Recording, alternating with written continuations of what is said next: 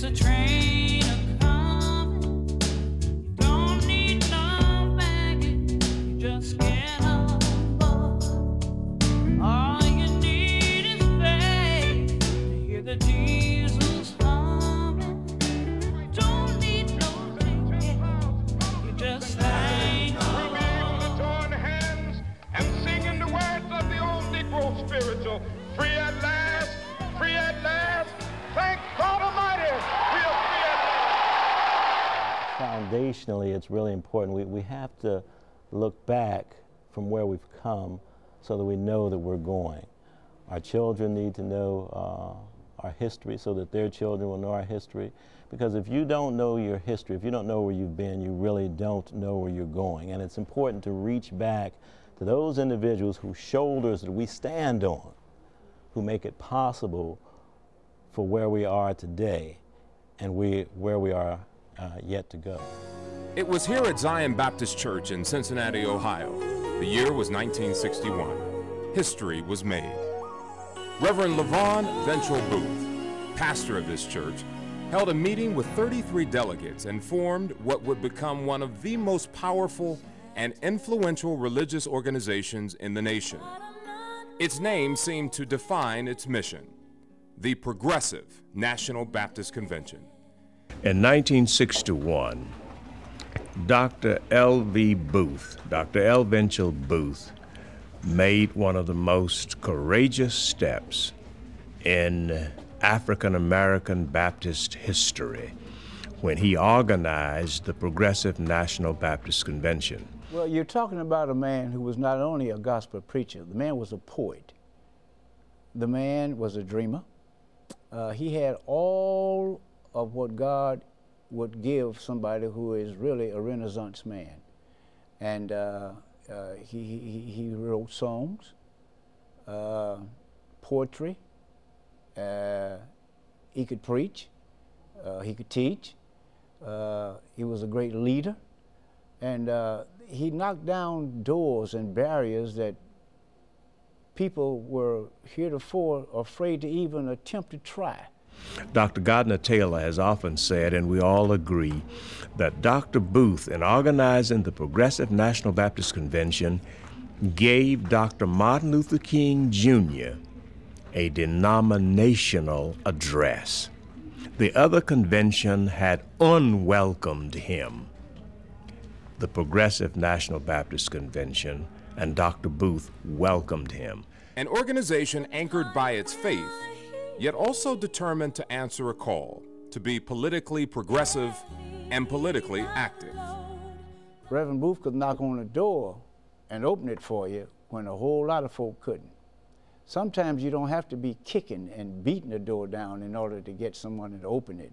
He knew how to get somebody to open it by using finesse, tact, diplomacy. He had it going on. Understand, this came during a time when America's lingering season of discontent was the backdrop. Segregation and racial hatred offered limited hope for many citizens in this country that constitutionally proclaimed all its citizens equal. Some momentum to force dramatic change had occurred with the U.S. Supreme Court's historic ruling on school desegregation, and the Montgomery bus boycott stirred the souls of citizens crying out for fairness and justice. The men who served as our presidents were also civil rights champions, in addition to being great gospel preachers. Gardner C. Taylor, William Augustus Jones, Charles Adams, C. Mackey Daniels, the list goes on. Ralph Canty, who was elected as treasurer of the Young People's Department in 1964 in Atlanta, Georgia, and became the president of the convention some years later, the youngest to also have been elected. So the convention gave young people an opportunity, and with tenure, you had a chance. You didn't stay in office for life. Over the last 47 years, I would say that the progress and the success of that convention has been enormous, especially for the African American community. it afforded the leadership to be given to more than just one person. I think over a period of 3 to 4 years, you had to leave. And what that does is that you bring on new leadership, but you still have the old leadership still there to kind of deal with transition. And everyone worked together, and you had a better operation. It brought guys like Dr. Martin Luther King. It brought people from the Bahamas. It brought people from the Caribbean and people from everywhere.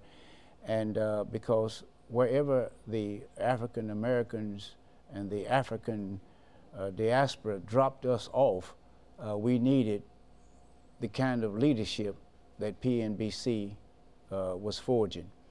And so I would say that in 47 years, it has been a godsend in terms of breaking down barriers, getting people elected to office. A lot of the office holders are ex-civil rights workers down through the years. Andy Young and many people came in and did tremendous jobs. And of course, you know, the great work that Dr. King did. Well, although I was very young when the convention was founded, my father has always been a very enterprising, innovative man. And I would see him go about here in Cincinnati and throughout the country during the time that the convention was founded. So he was always a man that worked very hard and was very dedicated to what he did. So I saw that particular aspect of it in the early years.